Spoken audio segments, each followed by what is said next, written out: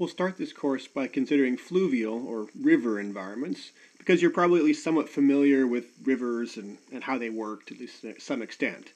Our ultimate goal is to use the characteristics that you can see in sedimentary rocks, like the Permian rocks from Italy in the right-hand photo, to infer their original depositional environment.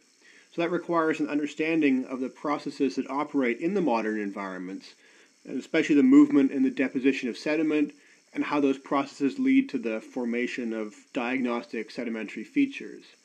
So this lecture covers the basics of river morphology and fluvial processes, and subsequent installments will focus on sediment movement and sedimentary structures, and then we'll bring those two topics together to generate some models for relating the ancient deposits to their depositional environments. Rivers occupy a fundamental place in sedimentology because they're the most important pathway for sediment transport from its source area to the area of ultimate deposition. Most sediment you find in coastal areas was originally supplied by rivers. The sediment is originally produced by the weathering and the erosion of exposed rock by wind or water or ice.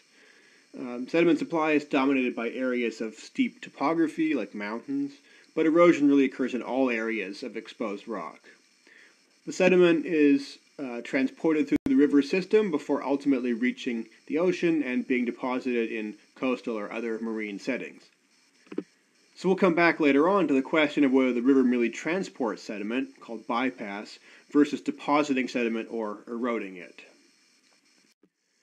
So first, some terminology to describe parts of the river system. Rivers flow through something called a floodplain, which is the flat area of the valley floor that's filled with sediments deposited by the river itself.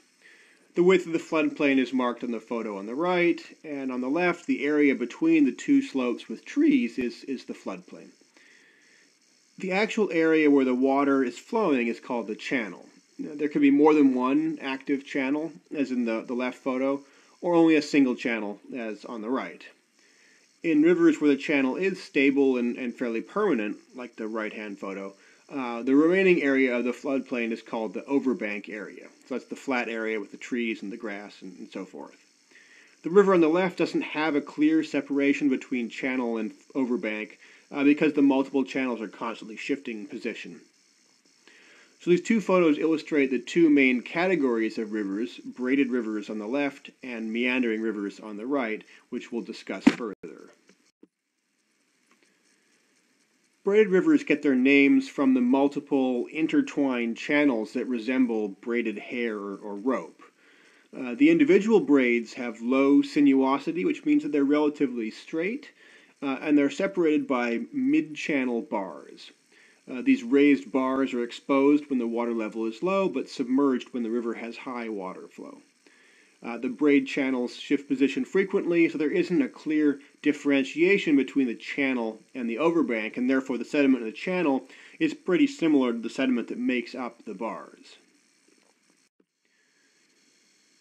These bars typically move in a process called downstream accretion, where the upstream end of the bar is eroded and that sediment is deposited at the downstream side, moving the bar further down the channel. Erosion and deposition processes occur only when the bar is submerged below the flowing water. The bar can grow laterally to the sides or even accrete upstream in some cases, but those tend to be less common in these braided rivers.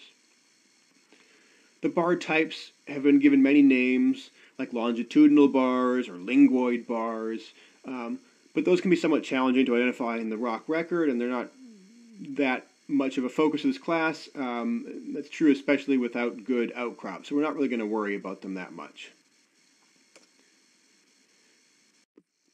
The other main category of river is the meandering river, named because of its highly sinuous channel that meanders back and forth in big sweeping bends like you can see in the photo on the left in particular. Meandering rivers have a single channel, predominantly have a single channel, that's confined within stable banks. The channel does move, they do meander as their name suggests, and we'll talk about that more on the next slide, but it's not nearly as unpredictable or as shifty as the channels in braided rivers. So because the channel is fairly stable, the overbank region is clearly separated. There's often a raised bank called a levee at the edge of the channel. And the overbank has quite different sedimentary features from the channel itself. This sharp differentiation between the channel and the overbank sediments is a major distinction between meandering and braided rivers.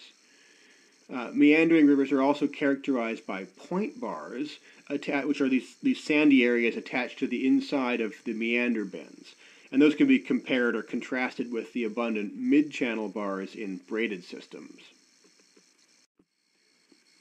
So because meandering channels are typically sinuous, there are quite noticeable differences in current velocity within the channel.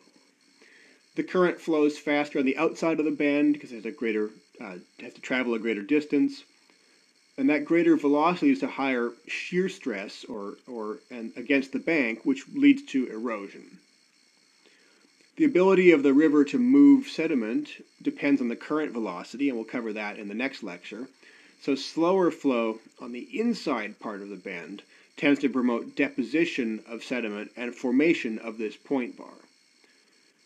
Because of that pattern of erosion and deposition, the meander bend tends to grow outwards, in that it gets elongated and more bendy, and the point bar also grows by lateral accretion perpendicular to the flow direction.